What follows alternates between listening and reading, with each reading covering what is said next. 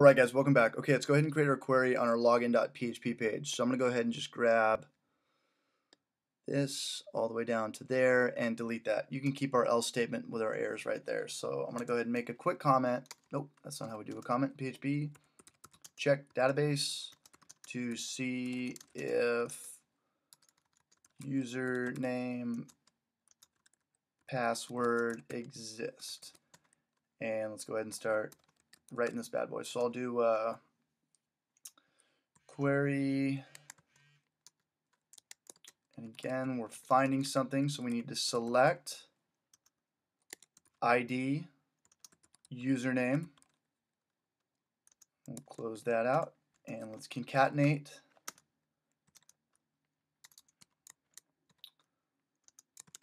from users. I believe it's plural, not users. Yeah, I think it is.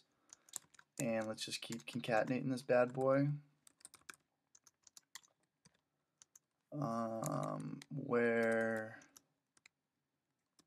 username equals our variable equals, and remember the single quotations because our variable is a string.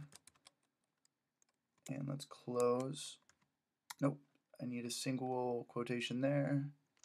I'll give it a space before I add my double quotation right there, just to kind of distinguish between my single quotation and my double quotations. And let's add from username, let's bring in our password now, and hashed underscore password is equal to our, I'm just going to go ahead and steal this.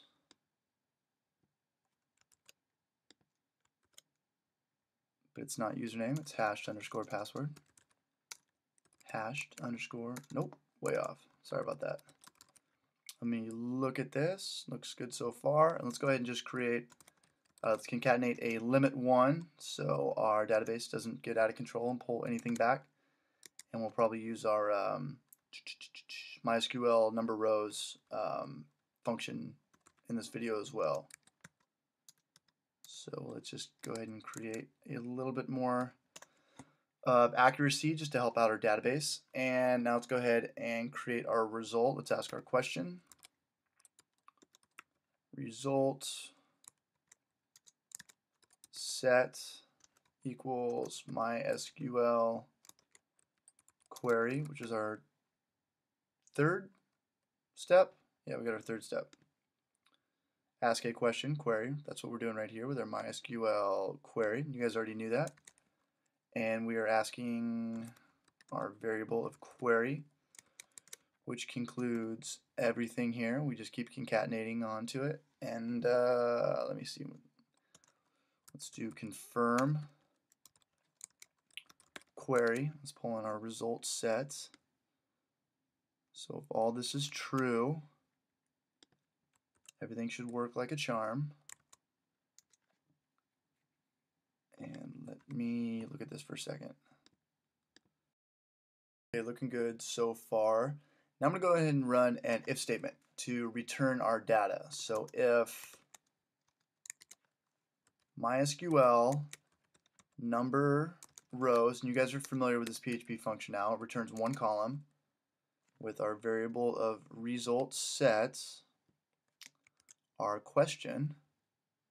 Let's go ahead and paste that in there. Is equal to 1.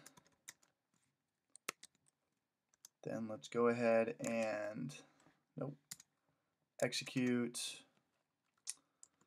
username, password, work, and there's one match, just one match. Perfect. And I'm going to create a variable now. We'll just call it found user for our fourth step of connecting to a database, which is MySQL underscore fetch array. MySQL underscore fetch array right here, returning our data. If there is any data to return, let's hope so. Let's hope that we know what we're doing. And let's pull in our variable, our query.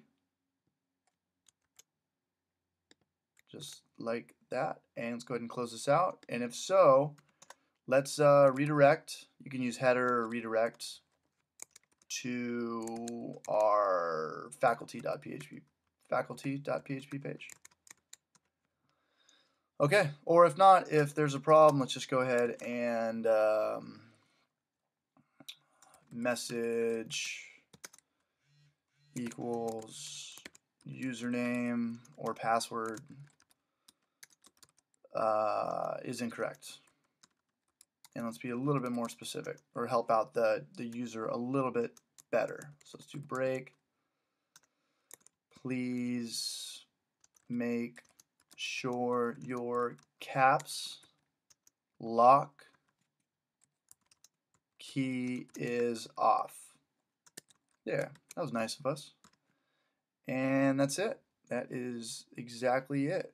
Alright guys, so make sure you guys have this correct information right here. This is our query. We're going to be using it. So good luck with this. I'll see you guys in the next video.